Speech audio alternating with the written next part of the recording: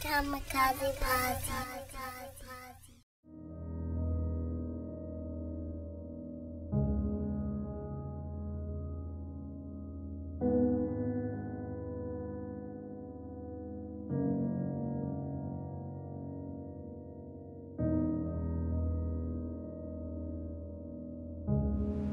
Been through a lot dealing with this music shit, man. And to get to the top, you know, it's obstacles. It's a lot of things you have to go through. You know, it's a lot of potholes you gotta dodge. You always gotta look both ways when you're in these streets. Make sure your shoes is tied too, because you just might trip up. And one thing I learned dealing with the Riot Squad is that movements move. And if you look at a lot of the hip hop stars, started their own labels, started doing them, they started moving further when they had a movement, a foundation, a machine behind them. So I used to always, you know, play with this KKP shit, saying it years ago. You know, because I felt it. I just felt it. And to see Kamikaze Posse coming and play for the 2014, it's a beautiful thing. And I really feel it's our time. It's a new situation, new movement, new hip hop, music. So get ready. See, it's been a long journey though. Word, it's been a long journey. Been doing this for a while. Came from a place that, you know, it didn't shine much light. It's like digging yourself out of a hole. Or you keep just looking through the dark until you see a little bit of light. Because you could get trapped in this world I'm in. Especially in Far Rock. You see this guy right here? That's me. Cau2Gs. Flow of the century. Original Riot Squad member. You know, a lot of people don't know, you know, I done did records with Kanye West, Nicki Minaj, Joe Buttons, Corey Guns, Tony Yayo, and the list goes on. But, you know, since nobody else want to tell the story or pay homage, then I guess I got to do it myself. So it's a new day, new time, new hip-hop. Basically, you know, I'm still Riot Squad, you know what I'm saying?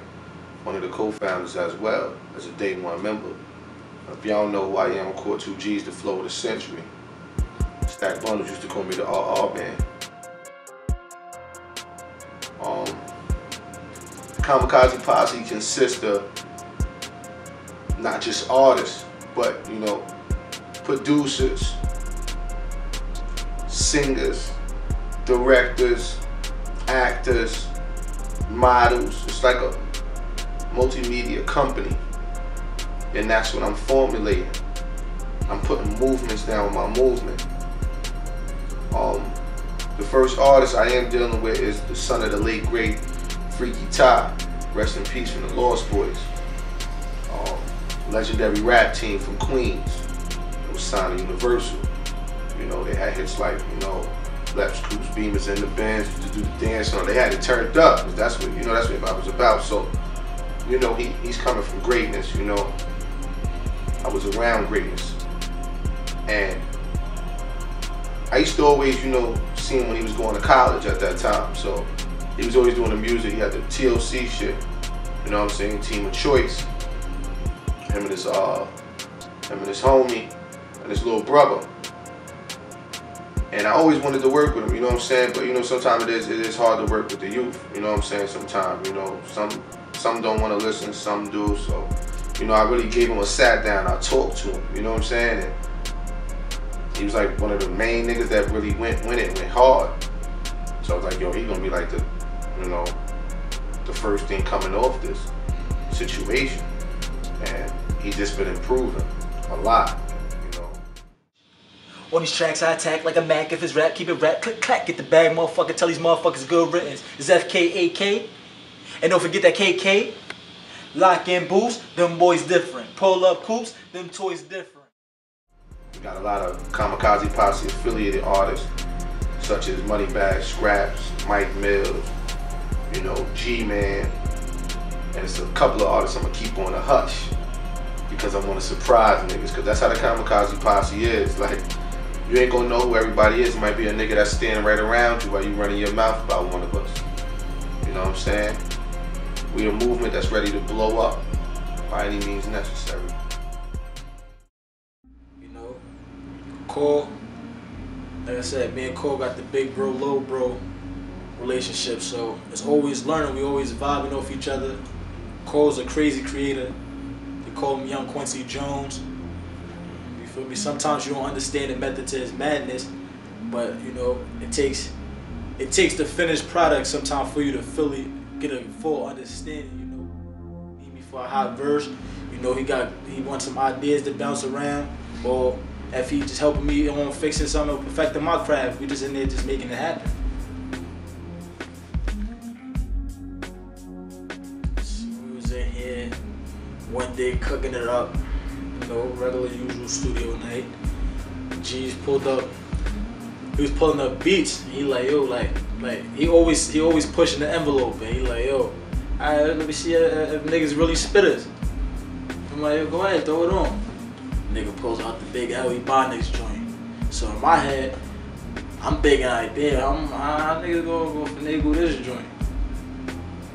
So I'm like, damn. Then the G's like, yo, nah, don't go off like L did, cause we can't touch that. That's already been solidified. Don't do that. So I'm like, damn, picking my brain. So he like, yo, let me hear your first couple bars, cause you know you gotta like break the ice with that. Once you break the ice with that, we gonna kill him. So that's what I remember my dream. Something, I got the Lysol, da-da-da. I said some drink referring to a lighter and the Lysol making a torch. He like, nah, don't do that. That joint is hard, but you can go harder. You can go harder. So every bar I'm throwing at him, he like, nah, go harder, go harder. Until I said, disinfect him, I got the Lysol, 99% of my verses by a slight call. I hit it with that. Son just changed, the whole vibe in the studio changed after that. We put it together. G's jumped into his character. You know, it ain't much, you know, I gotta do on that. Some, like I said, he know where he be want to go with things. So he jumped into his character and embodied it. And that's how the Bonics came about. Right now, you know, I ain't really been going out too much. I ain't been doing none of that party and shit and none of that, because, you know, that shit costs. And it's like, if you're an artist, you gotta use that money to invest in yourself, you know? I mean, I don't knock nobody for how they get on, but, you know, the people I seen last was the ones that had a foundation. You know what I mean? Lock that in. You know what I mean? Not, you know, chasing the DJs and the clubs and all that. You know, some people it did work for, but I don't think that'll work for me. You know what I'm saying? So I salute anybody that does that. You know what I'm saying? But at the same time, you gotta understand, I'm mixing my records, doing my videos. We still doing my own little covers and everything. We still working on multiple things. So when I record with Freaky, I record with anybody else. I gotta mix that shit down. So it's like my schedule be kind of crazy. You know what I'm saying? At the same time, I'm a father. You know, so you gotta understand where I'm going with this. A lot of people, like, you know, like Freak say, you know, you're not gonna see my vision in the beginning because I'm an artist, and an artist, you're not gonna see the vision of their painting until it's done. You might be like, what is he throwing all this stuff up on there, and you don't understand it? Because I remember it was a painter back in the day, I forgot his name, but a lot of people used to watch him. He had the afro. I think he passed away. And he was like a white man with the afro. He was kind of cool, old school. He used to be on the channel. He used to do the paint and shit and carve shit. And every time he used to do it, he used to look weird. You know what I'm saying? And at the end, when he was finished, this nigga done painted a waterfall, a motherfucking garden, the fucking jungle, and it looked perfect. So sometimes it's really not, you never, if you don't understand somebody's vision, you don't know what's going on, you don't do what they do, try not to assume or give your opinion too much, and try to ride with it, because you doing that and don't understand somebody's vision, you know, then the person is like, I don't want this person around me. You know what I'm saying? Why would I, you know, want this person around me, and all they doing is worrying about their opinion? Opinions don't pay bills, and everybody don't know what they doing, you know? So that's why, you know, I mainly stay to myself a lot. I don't really dibble and dabble, you know what I'm saying? I like to keep everything on the same page, you know what I'm saying? Because when people not on the same page and you got everybody there for the wrong reasons, then you know what happens in the end. Self-explanatory.